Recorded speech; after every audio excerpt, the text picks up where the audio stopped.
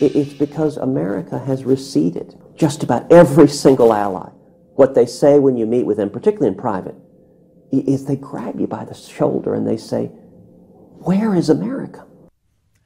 All right, it's fair to say that every time he speaks, people listen. Sometimes they hear things that aren't really there. 2016 presidential hopeful Senator Ted Cruz. He's blaming the rise of anti-Semitism and the Islamic terror on a lack of powerful American leadership on the world stage. He is one of many politicians who have gone after President Obama in recent months.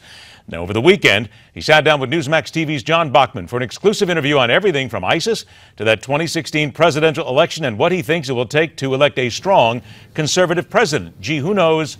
Maybe even him. Here's John. Yeah, perhaps, Ed. You know, Ted Cruz, if he is going to be the guy for the GOP in 2016, he's going to have to make some noise to get out of this crowded pack of potentials right now. Real Clear Politics, the composite poll has him sitting at around the 5% mark. Former governors Jeb Bush and Mike Huckabee are at about 14% and 12% respectively. Wisconsin Governor Scott Walker comes in at about 9%. Now, again, if Cruz is betting that GOP primary voters this time around are going to want someone who has shown some spine from the conservative wing of the party, not the mushy middle, as he calls it. And we'll get to all of that in just a second. But first, let's take a look at what Senator Cruz had to say about the current U.S. strategy to defeat ISIS and what he would do.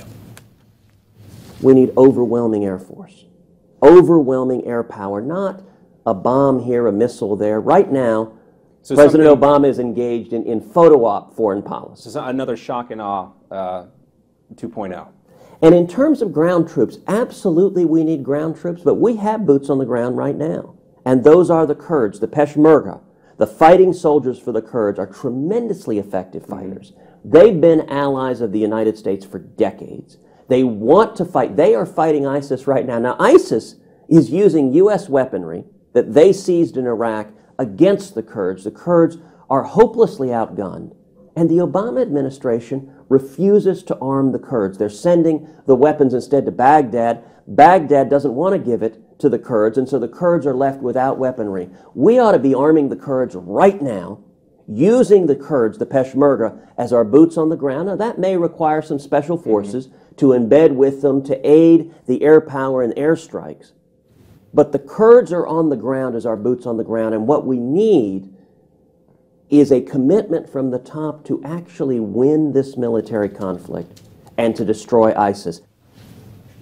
Well, Cruz wanted to make it clear that he thinks the Obama administration is making a huge mistake by refusing to call Islamic terrorism what it is. And Ed, we wouldn't let Ted Cruz, of course, get out of the chair without asking him a few questions about 2016 and what he expects from himself and the Republican Party.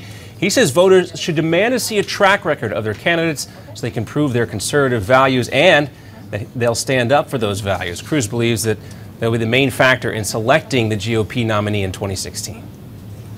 If we nominate in 2016 another candidate in the mold of Bob Dole or John McCain or Mitt Romney, and they are all good, honorable, decent men who I respect, but what they did didn't work. If we do it again, the same voters, the same millions of conservatives who stayed home in 2008 and 2012 will stay home in 2016, and Hillary Clinton will be the next president. I agree with Ronald Reagan. How do you win? We paint in bold colors, not pale pastels. That's what this election is going to be about.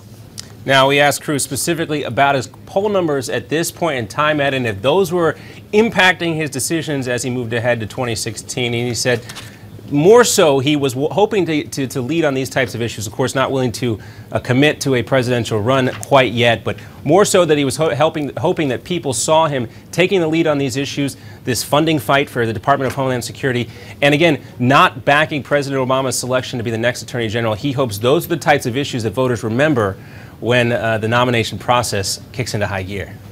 And by the way, a University of Texas Tribune poll just out today says Cruz is the preferred choice of 20% of poll respondents.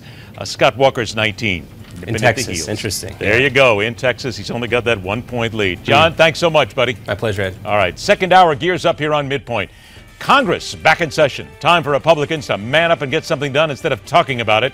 Has Barack Obama helped or hurt the perception of African Americans? And waging war in Hollywood over the decades. All coming next.